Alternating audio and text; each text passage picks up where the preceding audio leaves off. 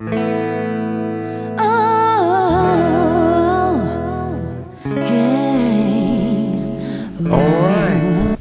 good day to everyone, and I'm here to show you the Zenoss monitoring tool that I have just been installing in one of our managed site, and I'm going to show you some basic um,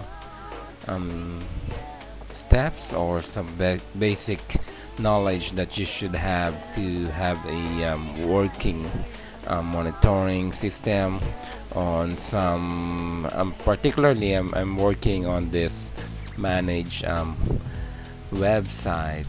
It's a HTTPS URL that we wanted to monitor, and that it will send a automatic email alert to our selected administrators anytime that this URL goes down. So we're going to log in to this Zenoss website. Alright, and basically once you log in, you will be displayed with this dashboard, and basically if you have some issues on your devices, you can see it right away here on this field right here. And if you see this no records found, it means everything's going okay. And basically I wanted to show you to view your devices. This is click on infrastructure, and then right here we basically I have a one particular URL that I'm monitoring right now.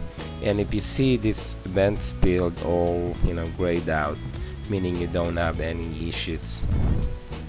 So if you want to configure the email system, you want to go here, you have to go here on the advanced tab, and then you can see this setting page, and basically you have to put a SMTP host right here. I'm using Gmail for this instance with this email address, and the Gmail SMTP port is usually 25, but in this case we are using 587, and you have to check use TLS right here in this checkbox, and you can leave the rest